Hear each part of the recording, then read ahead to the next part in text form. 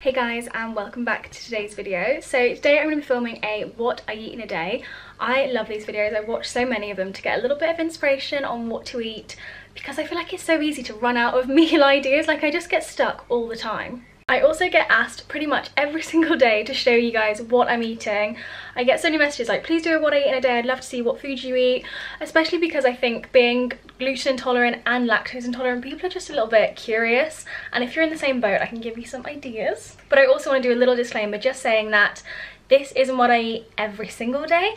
It obviously changes. It can really vary. Some days I might eat like a whole cake and a whole tub of ice cream and all the things that I shouldn't.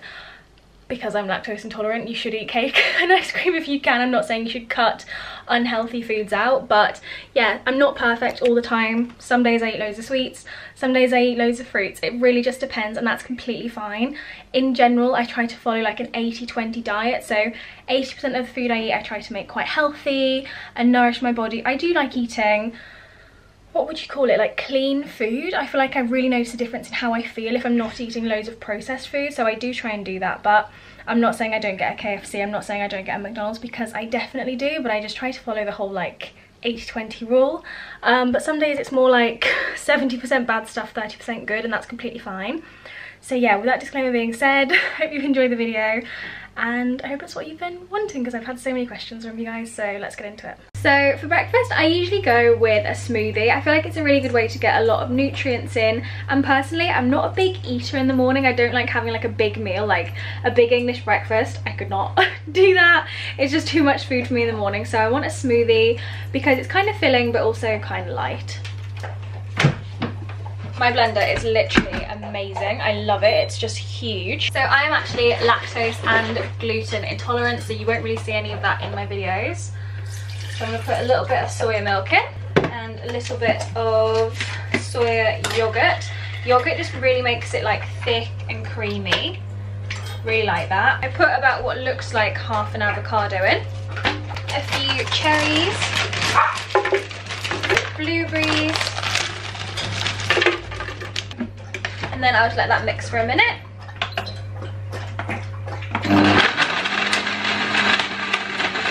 Okay, now I'm going to pop some chia seeds in. Chia seeds are really good for you. Chia seeds are amazing and you can't taste them. It just is like strawberry seeds, I guess.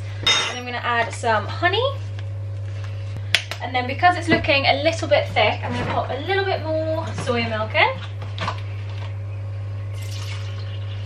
And I also like my smoothies to be really cold, so I'm going to pop some ice in.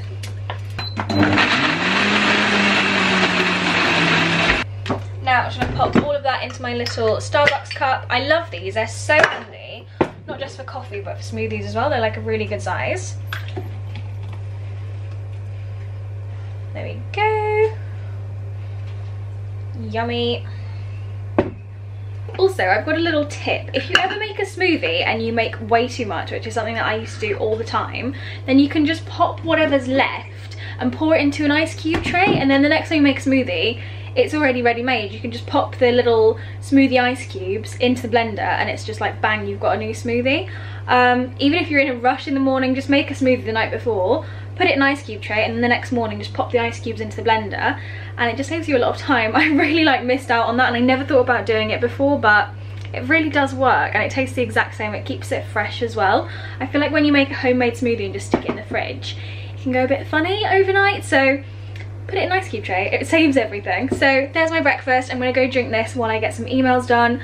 I've got such a busy day today, so I need to get on with some work, and I'll check in with you the next time I'm hungry. Hello, it is now lunchtime and I'm just about to have a little snack because I've been filming all day and I don't have time to make lunch right now, so I'm just gonna have some fruit, have a little snack to tide me over until I can grab myself some lunch, because I think I'm gonna go and get myself some sushi from Sainsbury's. They have like a little stand where like they have an independent sushi company like make the sushi, which I think is really nice because it's kind of like supporting a small business.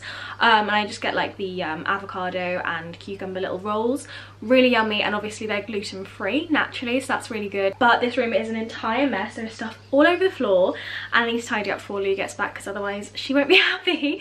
So I'm just gonna have some pineapple and watermelon. There's a lot in there to be fair, and a load of pineapple, and I'm also gonna have some pistachios until I have time to go and grab myself an actual lunch, because obviously So far today I've only had fruit, which I guess is fine, but I feel like I need something a little bit heartier to fill me up more, but this is what I'm having for right now.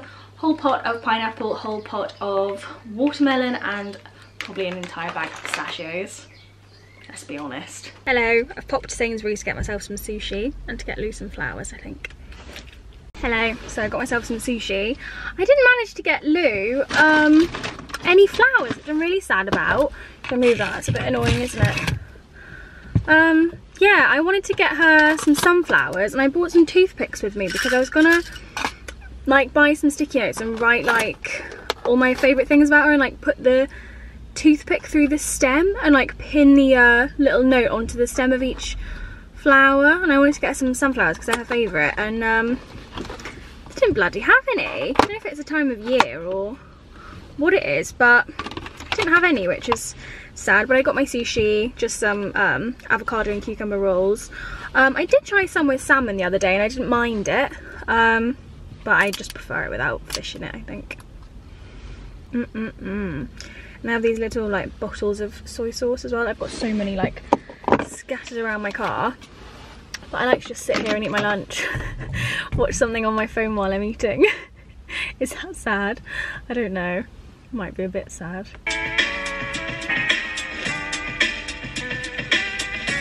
So for dinner we actually got a takeaway because I was filming this on a Friday and that's just like a little Friday treat.